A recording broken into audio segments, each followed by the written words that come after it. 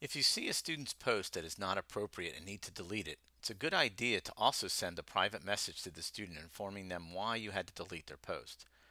You may have another reason for sending the student a private message. This tutorial will show you how to send a message, delete the student's post, and be able to view the deleted post.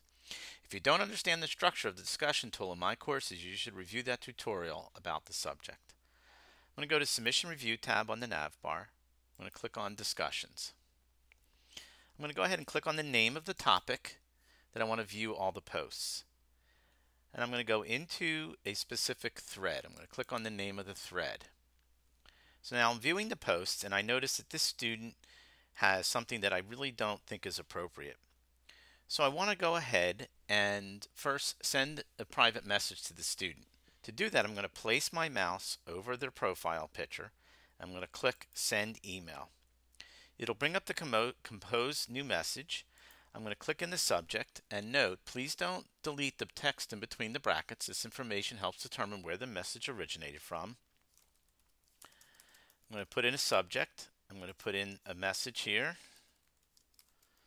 And I'm going to go ahead and click Send. So that's how you can send a private message to any student just by putting your mouse over their profile picture. But now what I want to do is go ahead and delete this post. I'm going to click on the context menu next to the name of the student. I'm going to click Delete Post. Now you should note that students do not have delete rights, only faculty.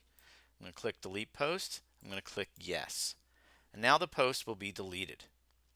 So it really isn't deleted, it's just hidden from your view. So the next step is, how do I view deleted posts?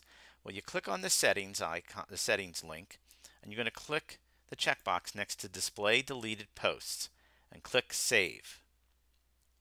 Now I'm going to go ahead and navigate back to that particular discussion and that particular thread. And when I scroll down, I now have two other choices underneath of that deleted post because I'm showing it.